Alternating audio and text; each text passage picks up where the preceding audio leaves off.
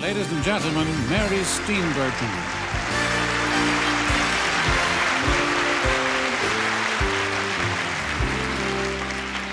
It was 1977. I was a young actress in New York City. I had studied at the neighborhood playhouse, and I had been waitressing, like most people, for about 5.5 years.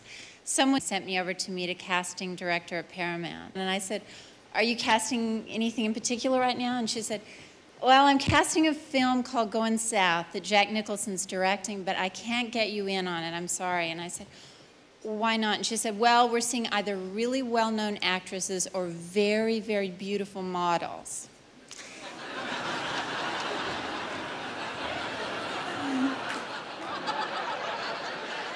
And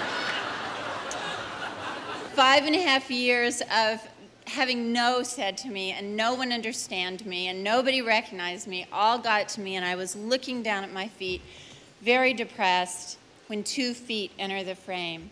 And there's an unmistakable voice that says, "Are you waiting to see me?"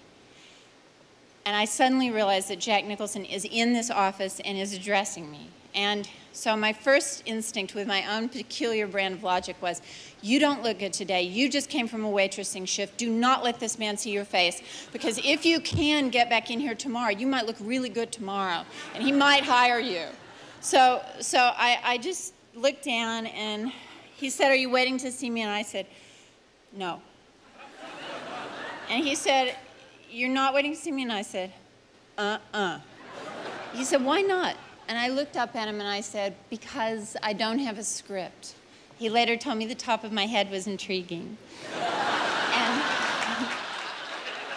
But a couple of days later, I get a message. I'm to come out to Hollywood for a screen test. And I went in, my first day at Paramount, my first moment on camera was a screen test, and it was this big black hangar of a room, and in the middle of it was a pool of light, and in the middle of the pool of light was a big brass bed, and in the middle of the bed was Jack Nicholson.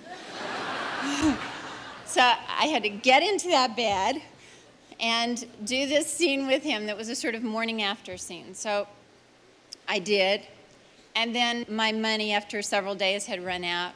I booked my flight home because I had to get back to my waitressing shift at the Magic Pan by Friday night. So I went over to Paramount, and I said, "Thank you so much for the experience of my life. It was really incredible. Could you just give me that hotel bill money in cash? Because I needed money to get from Kennedy into Manhattan."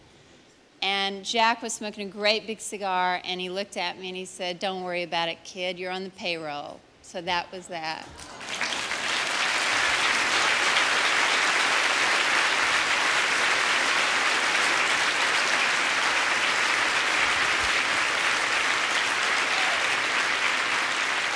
So, Jack, I want to say something to you that I said to you in Going South.